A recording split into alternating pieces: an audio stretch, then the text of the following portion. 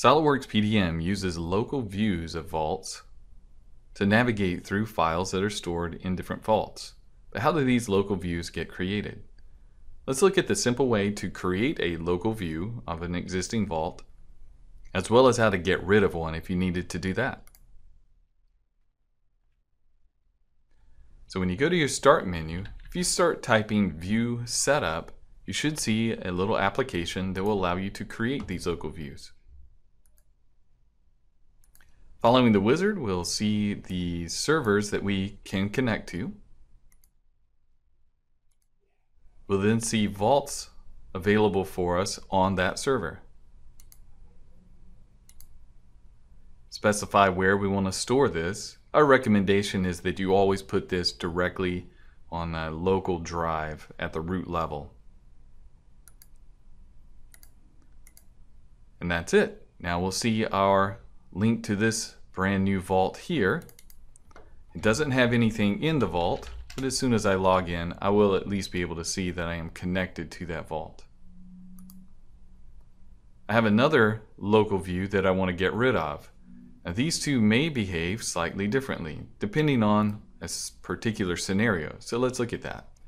So this is the local view I just made. I'm going to choose to delete the local view and clear out any cached files or folders. After a few moments, we'll see that it's been removed. Occasionally, we'll have to delete the folder or file after the process is complete. So that's why the prompt popped up that said you may need to reboot in order to get rid of a file or folder left behind. In this vault, I actually have some files checked out, or one file checked out to me. So when I go to delete my cache, it should warn me about this. Now the best thing is to log in, run a search, see if you have any files checked out. If so, check them in, address them as needed, then delete your local view.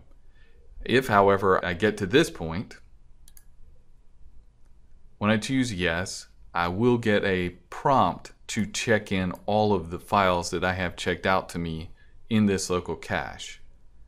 So I can go ahead and check this in now, but again, it's better to run a search first.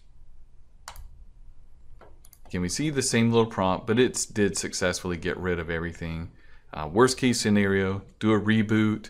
Then if you see any yellow folders left over from the process, you can manually delete them. Thanks for watching this video on creating and deleting local vault views with SOLIDWORKS PDM.